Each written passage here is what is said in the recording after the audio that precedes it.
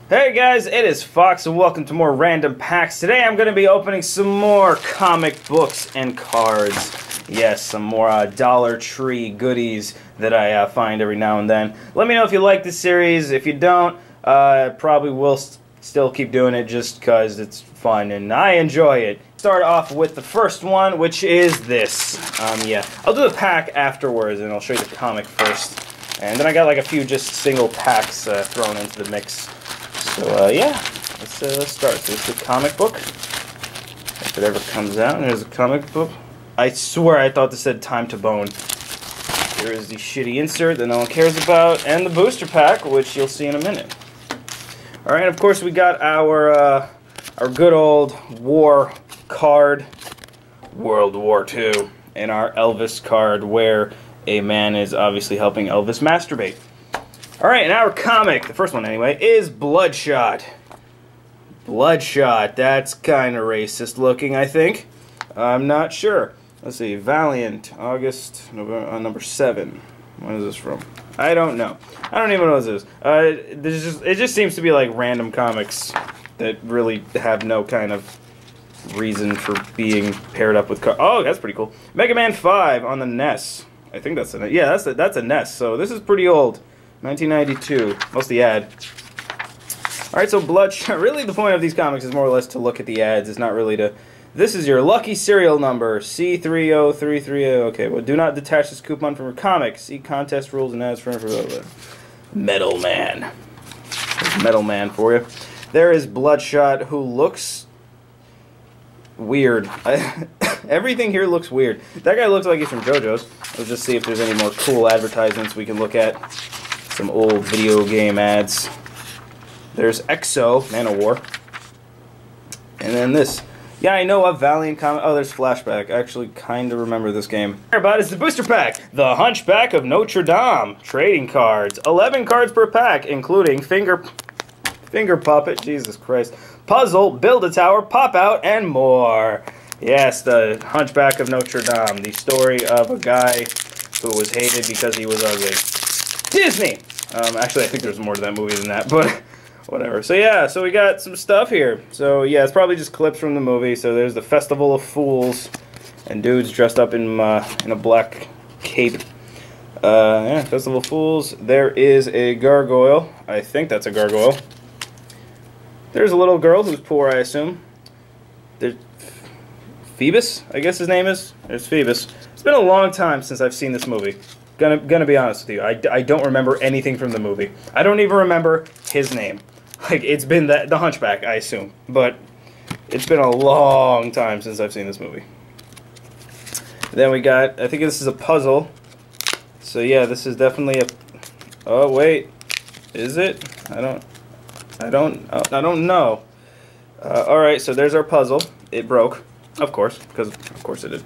But look, let's see how hard this puzzle would have been if we didn't break it. There we go. Alright, toss that to the side. Then we got the Oh, Quasimodo. That's his name, Quasimodo. So what is this? Instructions. Punch out each level. Oh, I think it's a stand. Okay. Yeah, it looks like this is a stand. Yeah, sure, I got... Alright, there's Quasimodo. So now you can play Dungeons & Dragons as your favorite character, Quasimodo. No, you don't want to. Alright, here's Laverne. Where's Shirley? Punch off. Oh, okay, it's another stand. I'm not doing it. Here's another thing. What is this? Build a tower.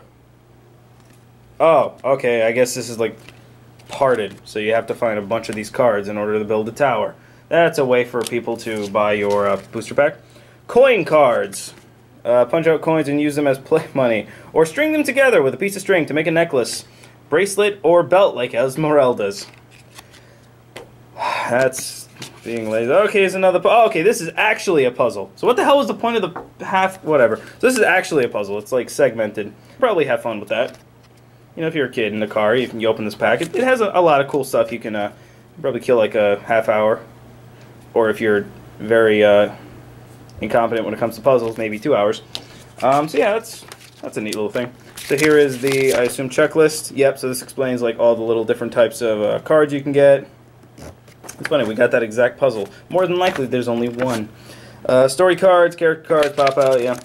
And then, what is this? Jester's Challenge. How many cards are in the discard pile within 3? Must be done before opponent counts to 4 Quasimodo. What?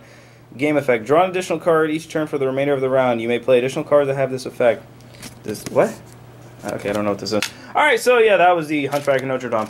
I make fun of it, but in reality, you know what? They gave you a lot of stuff you can do in one booster pack. What I am disappointed is Johnny Quest, The Real Adventures. I actually know this show. I've seen 1 or 2 episodes. It's essentially a remake of Johnny Quest, which I don't think went anywhere.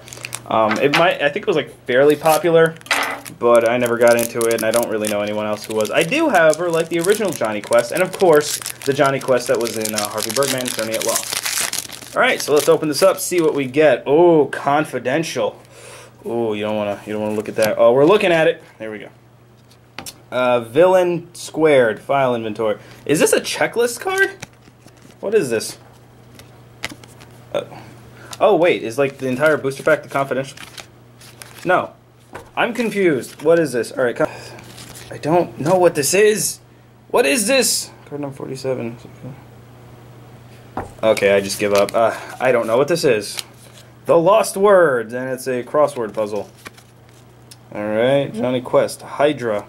What the fuck is going on here? Like, alright, hold on. 5 cards per pack. Look for Action Quest, pop-up cards, and heat-activated Haji's Clues inserts. Okay, that's kind of neat. Wait. Dr. Brent. We didn't get any of the heat-activated ones. Unless this is the heat act. Huh. I breathed on it and nothing happened. I think the only thing that we got that's discernible is this crossword puzzle. Let me see if I found a funny word. There's an A. There's a... Is there an S? I don't even see an S. There's an A. Alright, so that was Johnny Quest. That was an absolute disappointment. Whatever the fuck this thing is. This is a giant mutant monster from a comic book that I don't know. And it has a booster pack with something inside. So let's open it up and see what we get. I don't know what's wrong with me. So let's take a look at our Elvis and War cards. So here is Elvis singing to... Hey, did he pee himself? What the fuck? Here is another Elvis just on stage, you know, singing. And that was the Adventures of Elvis. All right, so we got Abadazad. Abadazad. Abadazad. I don't know what this is. And there's Abadazad again. Abadazad may be the... Hold on. Abadazad may be the best thing CrossGen has yet published. Randy Lounder, thefourthrail.com. Alrighty then. So I like the art on this. That's kind of why I bought it. It just... I like the art on the cover. It's very weird. Written by James... What is it? Ooh. Ooh, I like this art. I like it quite a bit. It's actually very soft and floaty.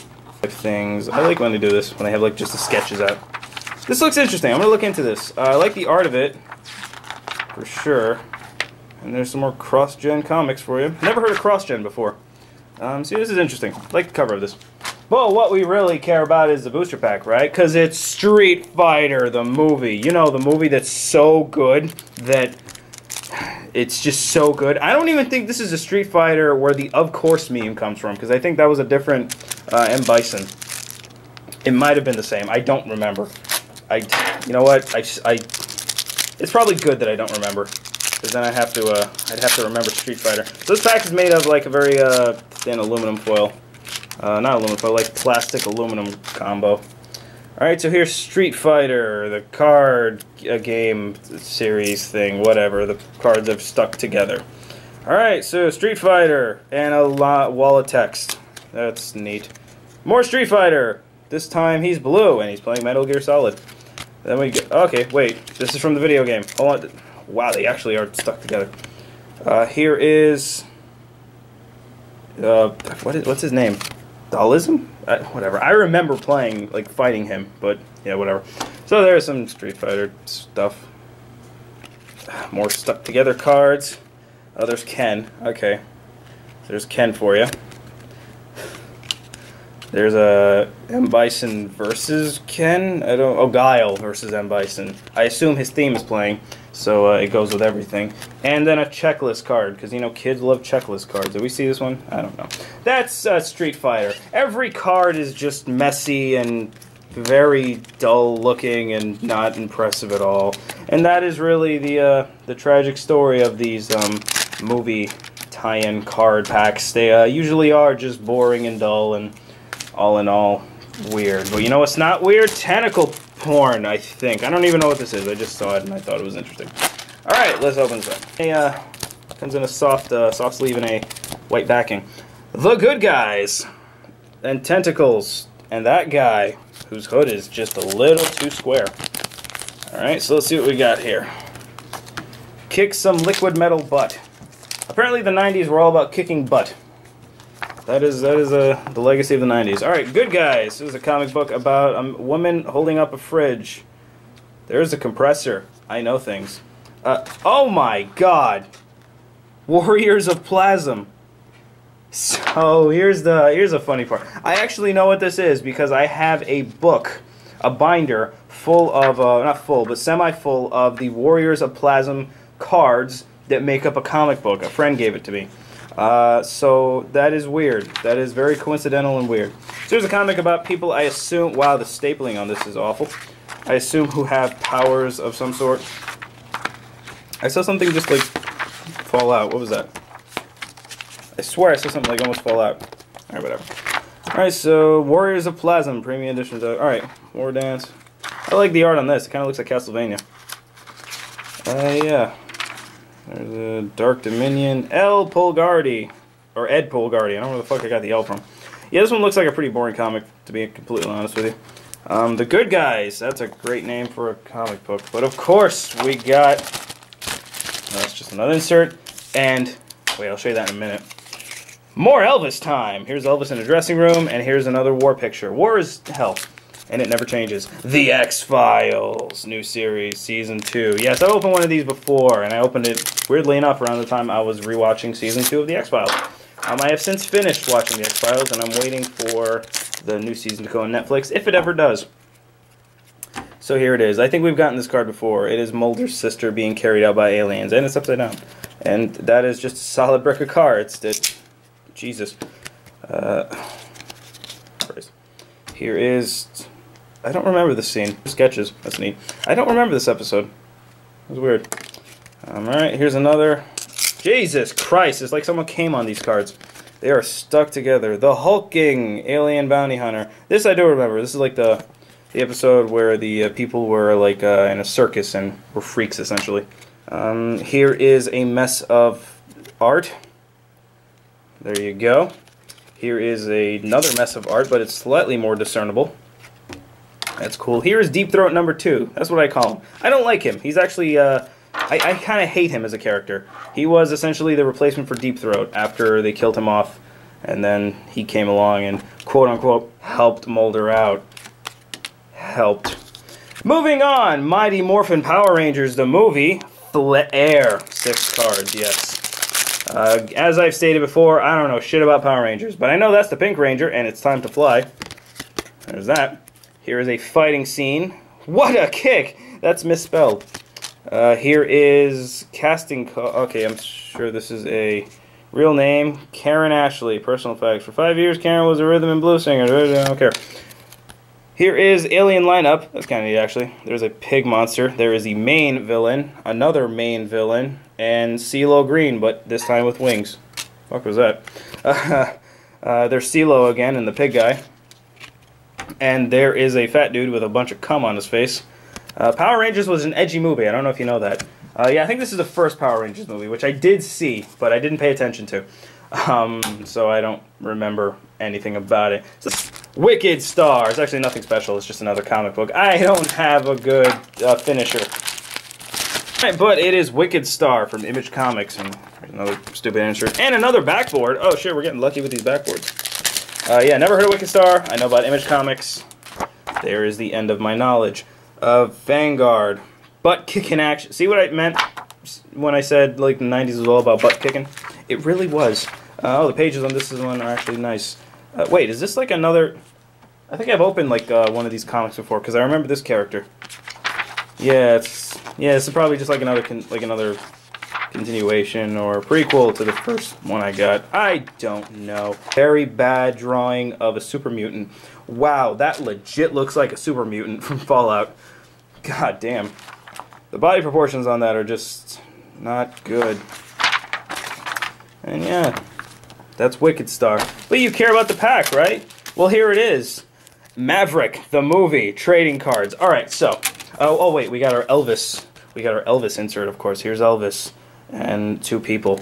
And here is World War II cards. Look at that. It's so white.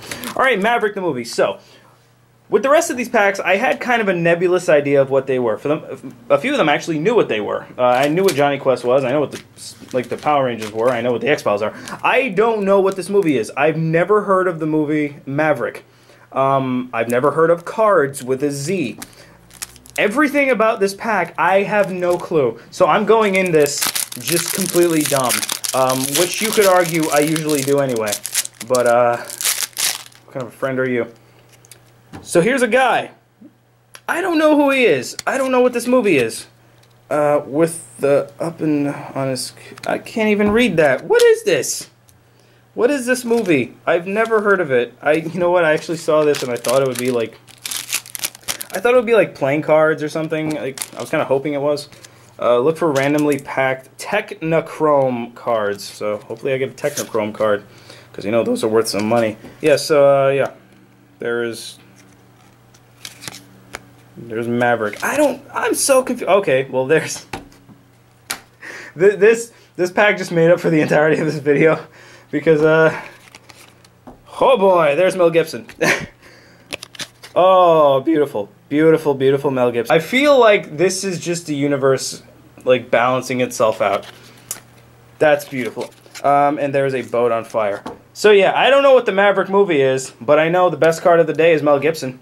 We pulled a Mel Gibson. Not a lot of people who open packs on YouTube can say they pulled Mel Gibson. This has been a Fox Nocton production. I hope you enjoyed.